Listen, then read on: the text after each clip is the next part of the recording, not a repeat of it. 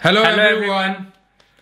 So welcome to this video where the purpose of the talk today, the discussion today, as you can see, we have a new member with us.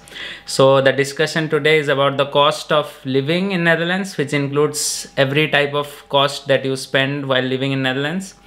So I have with me here Pi Lenin. He's famously called Pi Lenin because he has a YouTube channel which is growing really fast, and if you want to support him, then please subscribe to his channel. I will leave all the links in the description below. Support is not important. What is important is you learn Python or you learn about data engineering and data analysis. So yeah, if you want to learn about Python, data analysis, data engineering or other kind of stuff, make sure to subscribe to my channel. You can find the link in the description section below. Yeah. So he did his masters from TU Delft, and now he's working as a data engineer in Workspot. So I think I'll leave the rest of the introduction to him. But before that, the name of his channel is Pi Lenin, and he has already 2.5k subscribers in the date in which we are recording today. Yeah, it's not a big number. I'm not Beyonce, you can see, but as Sambit told, I'm Lenin Mishra. I'm from Orissa in India. I came to the Netherlands in 2014 for my masters, and in 2016 I started working as a Python developer and then eventually as an ETL developer. Now I work as a data engineer in a company called Workspot in Amsterdam, and I've been living here for the last 4 years now. And Netherlands is pretty expensive. if that's the short takeaway from this video, maybe. Yeah. So you'll soon know what we are. So it will be like a Q&A discussion between both of us. So we share our experiences about how much you spend while living in Netherlands. So we'll try to keep it very short, but it depends on how we proceed. And we'll also leave all the information below in the description. So don't forget to check the description for more info. So let's jump into the first question. So first, everyone is concerned about studying here. So how much is the education expenses in Netherlands in general on average? What's your experience? Like, should I be talking in terms of Indian money or in euros? Maybe I think it will be better for euros because there are also international people, so it's better because the Indian euro to Indian money keeps fluctuating all the time. Yeah, that's also true. So people can can convert yourself. Yeah. So again, remember it's in euros, so you have to check for yourself. So when I came here for my masters, I remember I took a education loan of 40,000 euros, approx 40,000 euros, and basically that was supposed to take care of my education expense, my living expense, fooding expense, miscellaneous expense, and everything. My tuition fees for 2 years was around 27,000 euros, which is 13,500 euros per annum. At that time, I used to rent a very small house, small room actually in a flat, and that's because I already had such a huge loan, and I just felt guilty of spending money outside. In fact, for the first 2 years, my masters, I never ate outside. The first time I ate outside was actually with a senior. If you might be knowing Manish Tripathi.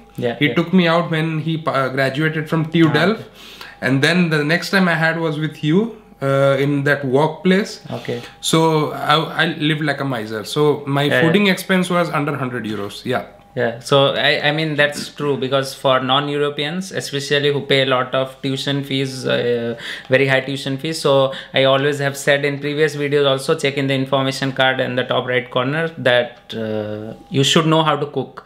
Then you can save money that you don't eat outside, and you can eat like we did for the 2 years masters. And actually these days with the YouTube videos and everything, it's not difficult to cook at all you need is a frying pan and a smile on your face. That's it. Like you are done with really good food, right? Yeah, that's a nice point. So The thing is that yeah, for 2 years masters, that was the cost, and now I think it's around 15,000 or 16,000 euro per annum that you spend for masters, and all these costs are for non-Europeans because they are the ones who pay a lot, and for Europeans who are similar, they pay the similar fees as the people who pay in Dutch people pay, so it's somewhere around 2,000 or 3,000 euros per year. So that's not that much high as compared to what we pay, but and I know from my experience, because one of my cousins, they did their MBA 1 or 2 years back in Erasmus Rotterdam, so they paid around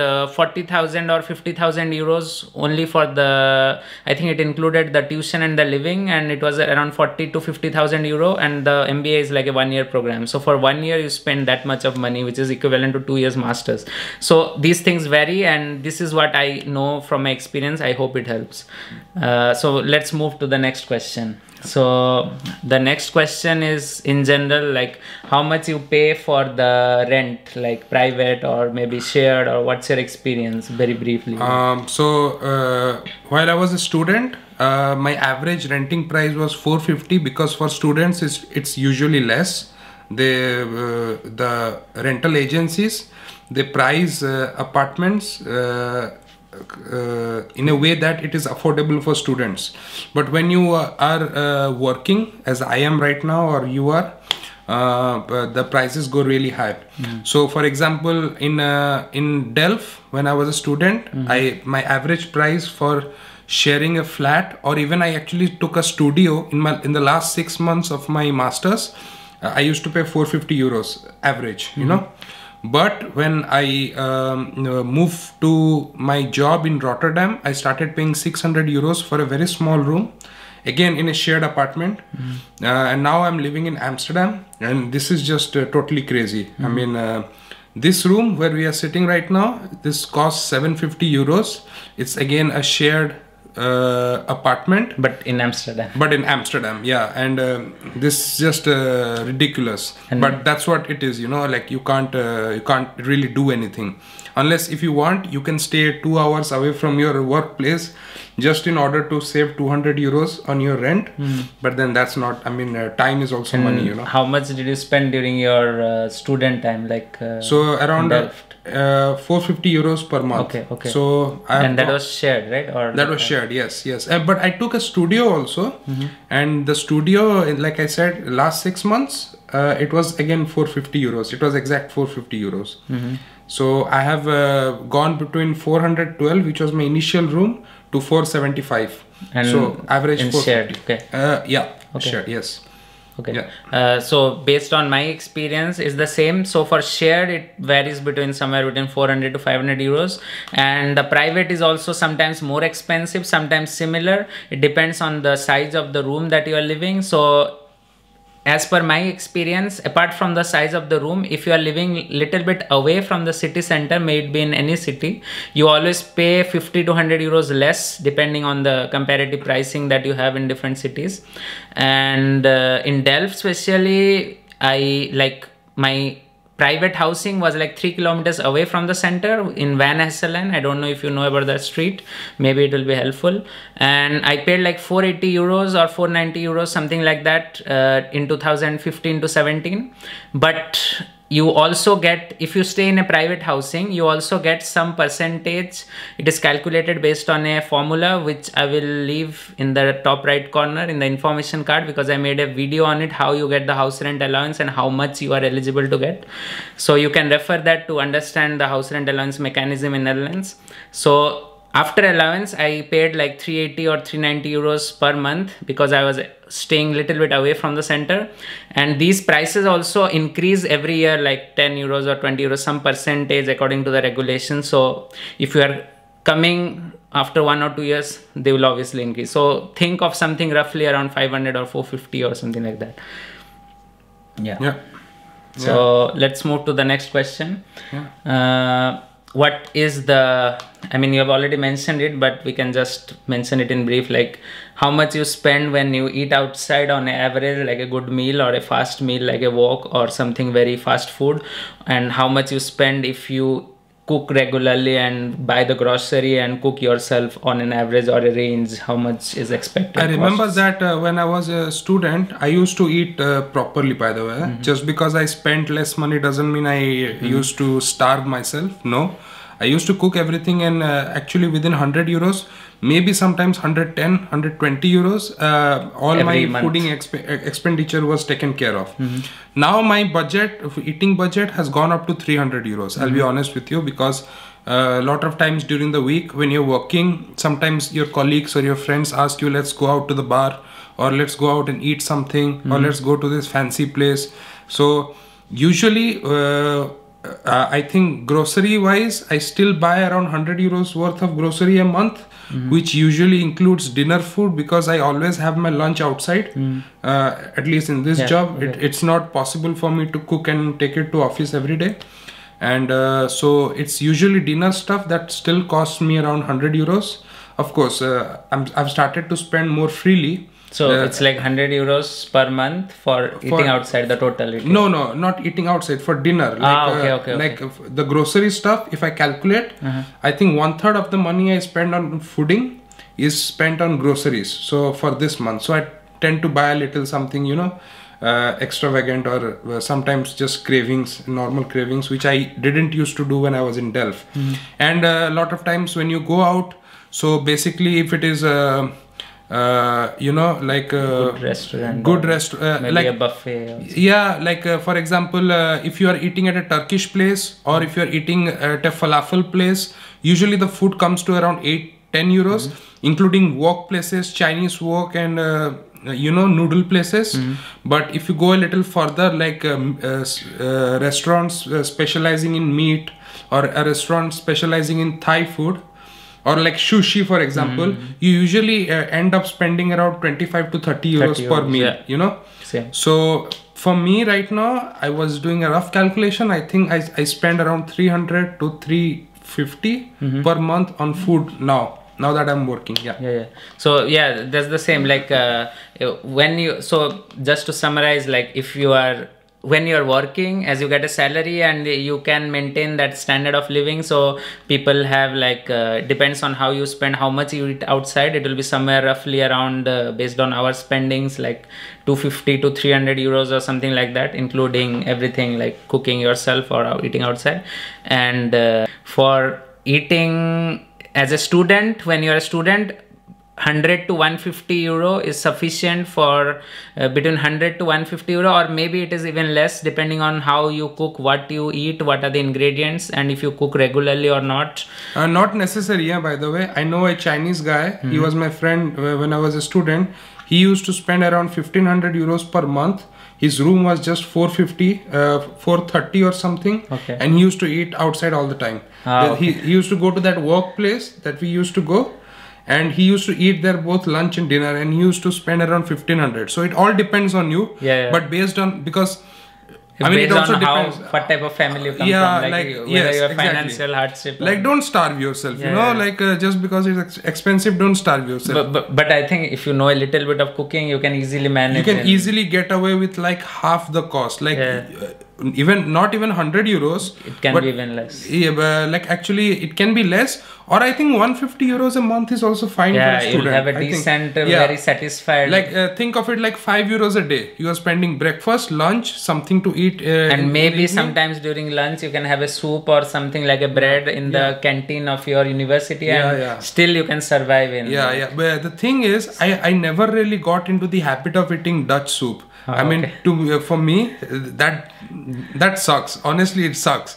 And I always had this, like if I'm not able to take lunch with me, which I was never able to take, I used to stay hungry for the lunch and then go back after my classes and then eat like crazy at home. So that was just me. That's how I lived. But don't, whatever happens, don't starve yourself. I think 150 euros a month is enough for a student.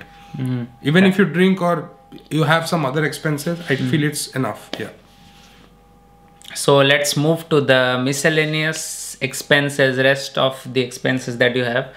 So let's start with short ones, like as I got questions from different subscribers, so I will focus on them. Like I think someone asked like, what is the cost of cutting a hair, like in a hair salon here, the average cost. I mean, why I'm saying is you might laugh at this, which seems very ridiculous, but I have never been to a salon. I tell that to many people. I'm not bragging here, but he cuts his hair himself. So it's whatever a skill. It's a skill. You save around 15 euros on average in 2 months. So let's say 7.5 euros a month. So so if you buy a decent trimmer, which will cost somewhere around 3,000 or 3,500 euros, which will be for everything, not euros, sorry, 3,000 rupees, which my will God, be like how much euros? I think for around 40 euros. Yeah, so if you buy for 40 euros or something like that, then that will last you for, because Philips trimmers generally come with 5-year warranty and they normally are very good. And moving on to the real expense in the salon here. So a salon, I have actually been my range of visiting salon has been from 0 to 35. 0 when I actually went to the barber school. So hair cutting school, we had one in Delft. So they used to do it for free. So because they were students and they were learning, so they would let let them experiment on your head. So you'll come out with a messy haircut, like a complete bullshit haircut, but it's free. It's save money. Yeah, I mean, who cares? You know, at least I didn't care. But now, also when before I moved to Amsterdam, I lived in Amstelveen, not for a different job, for the same job. I just used to live at a different place, and there I only had one barber place close to my house, and it used to cost me 28 euros. When I lived in Rotterdam, I have been to a place which cost me 35 euros. And that included cutting, shampooing, all kinds of sweet talks with the person who is cutting your hair. So yeah, everything included. Was there any massage? Or no. Yeah, I think head massage was there. Yes, of course. Because I thought like 35 euros is ridiculous for sure. Actually, it's my fault I went in there. Even though I saw the board with 35 euros outside, I was like, yeah, screw it, I'll go inside. And do you remember anything in Delft, or you have never been to this? Delft, yeah. Like I went to this barber school I told you. So it's that 0. was free, Yeah, and then in Delft, I remember I used to go once in 3 months. Probably to this barber shop, it used to cost me around 13 euros just for hair cutting. I used to trim my beard myself. So yeah, so I have been from 0 to 35. So so I mean, I just want to add a little thing, like in where I'm staying now in the south of Netherlands near Maastricht. I mean, it is same everywhere. If you're a student or something in Delft, also I've seen sometimes for a decent haircut you pay like between 10 to 15 euros. That is the lowest price, I'm telling you, because you can go as high as 35, but this is the lowest price. And I don't know personally what is the quality of the haircut. I've heard from people it is good. When you're a student, if you go for that 10-15 euros, it is affordable. But still, I would say, if possible, buy a trimmer. If you cannot do it yourself, then just ask someone to do the back part and do the side and something which is very ridiculous, but it's up to you. Like it's all about how much bucks you want to save, you know. Like and it's a skill. Don't I mean, cutting hair is a skill, so don't never like how to say misunderstand it, or you know, think it's low. It's not low. No. Yeah, I remember that Shah Rukh Khan dialogue. कोई धंधा छोटा नहीं होता, धंधे से बड़ा कोई धर्म नहीं होता. It's like it's like one of the best Shah Rukh Khan dialogues ever. If you are from India, then you would understand what I'm saying. For those people who are not from India, it basically means my business is everything for me. There's nothing more than my business, you know. So so I think it's a skill. You should learn it. And transportation. So transportation wise, I think now my company refunds my entire transportation budget. But I would say, like, on a regular basis, I think I spend around 100 euros per month on my public transportation. And it's usually for going to the office and coming back, you know, and my company refunds me that. So if you're a student, then the advice is best to buy a bike because you know, like, Amsterdam is the bike capital in the world. But bike culture wise, the biggest bike culture is in Amsterdam. For sure. I mean, here also the roads are pretty good, right? Like for the bikes. I mean, by bikes, again, for Indian and other people, I don't know what you call, because I was confused initially. By bikes, we mean bicycles. Bicycle, because here it is called as bikes. So that's how you call it. And I think you can, I mean, if you're a student, the best thing is to buy a bike, because public transport is always expensive. So during student time, you can save a lot of money for this short mode transport, like 3-5 kilometers. Buy a bike, second-hand bike. Initially you can buy it for 30 to 50 euros. Sometimes if you're lucky, you can get it for 25 euros. You have to search around different Facebook groups, and there are different modes of how to search for it. Maybe I'll make a separate video on it in future. And for the new bikes, I don't advise you to buy new bikes, because you might move sometime. I mean, it is easy also to take it with you if you are using a transport, but still it might be stolen, because if you have a bike, in most places it gets, I mean, especially in student cities like Delft or everywhere in Netherlands, bikes get stolen like crazy. Instead of getting that pain of losing the new bike, it's better to have this 20 to 40 I euro got bike. my first job as a Python developer. The first thing I bought with my first month's salary was a new bike. And it was for 330 euros. 4 months later, it was gone. Okay. I don't know who took it. I was gone on King's Day to The Hague to enjoy. I come back, my bike was chained to the bike stand, and when I came back, I only saw the chain. So someone took it. So it happens. 330 euros completely down the drain. Haven't bought a bike since then. But yes, I would like to add one more thing here. If you buy a bike for 30 to 50 euros, don't forget the maintenance cost or the maintenance energy it takes. One puncture, you have to carry it back to a bike shop, repair it, which is not bad thing. I'm not complaining. I'm just saying, if you're looking for added luxury, like if you're looking for added comfort at lower price, in Netherlands now we have bike renting services. We have swapfiets.nl and we have funmove.nl. So he will leave the link in the description below. So basically you can rent a bike for 15 euros, and let's say you get a punctured bike, you call them, they come to you in between 1 hour to 24 hours, and they will take the bike, give you a new bike, and you are done. You don't have to do anything. So basically you can just lock your bike wherever your bike has a flat tire. You can go away, call them up, set a time for exchanging the bike, go and exchange it. You don't have to waste your time, don't have to spend money on maintenance or anything, because I don't know how much. Even when I had the new bike, I fixed the flat tire issue like 2 times or 3 times, because in 4 months. Do you remember the cost approximately?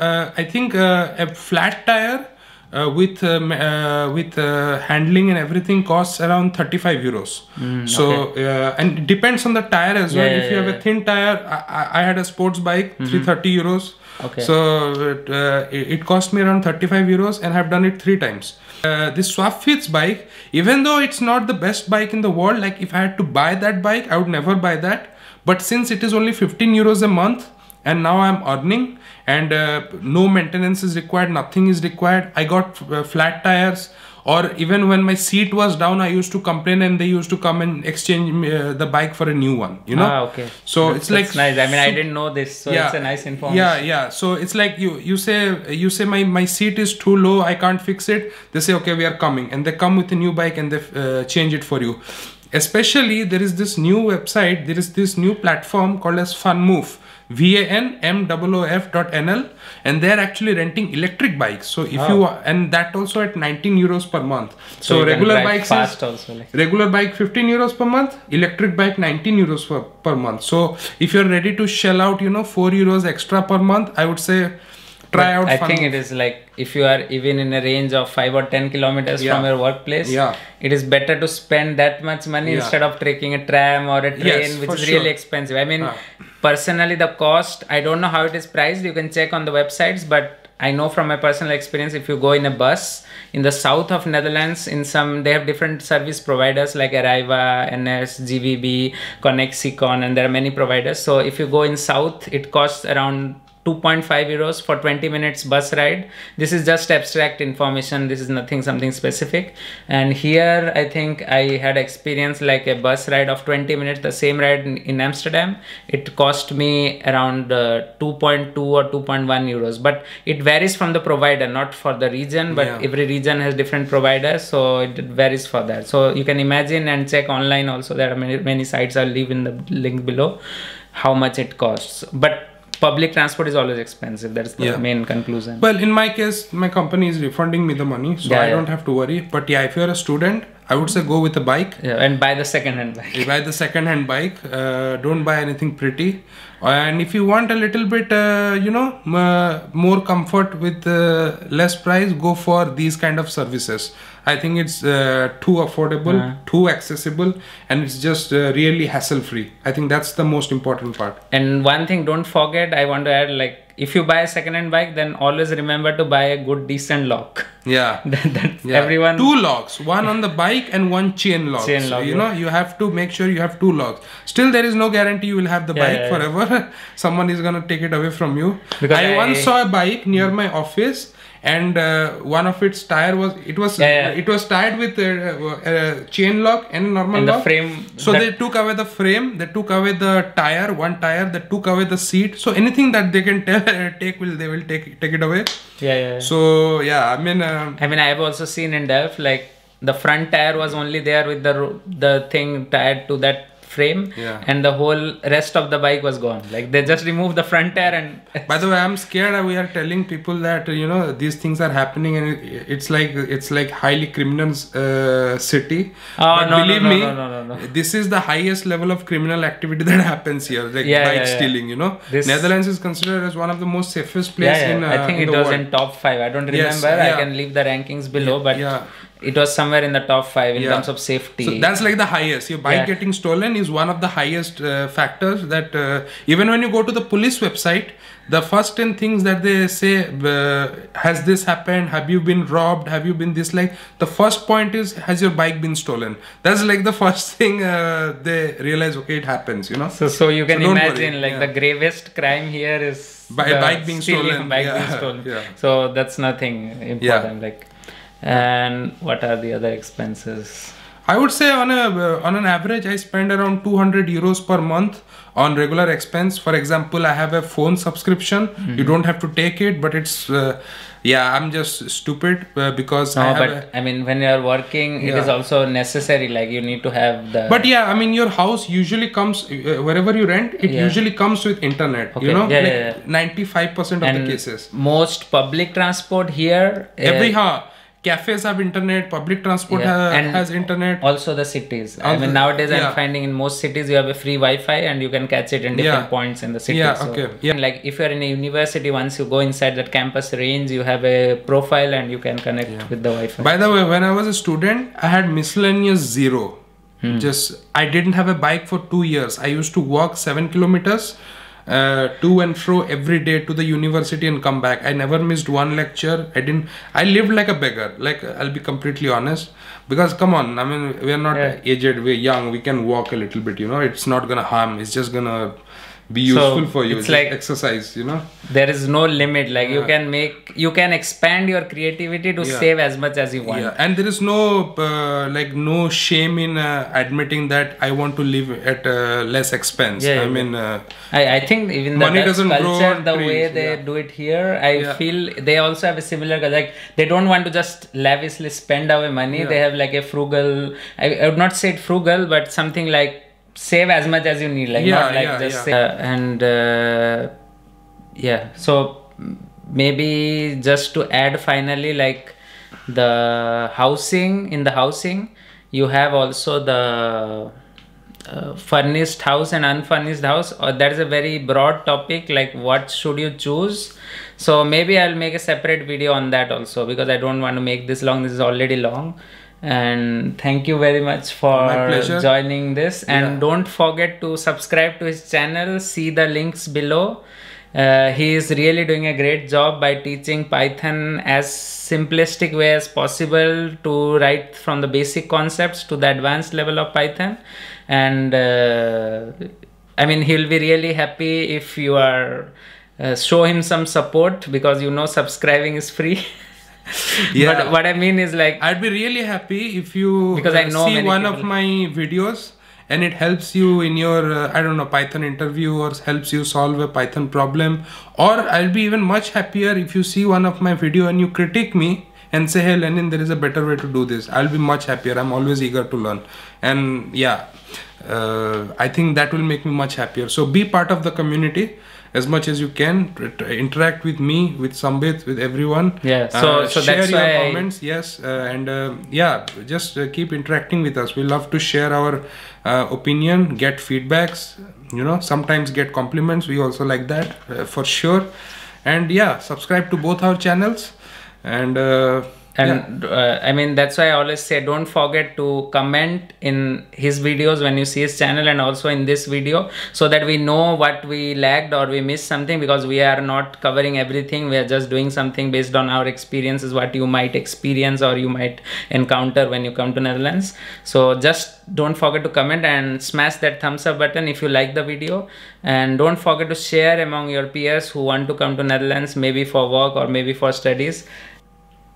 From Amsterdam, bye. Bye.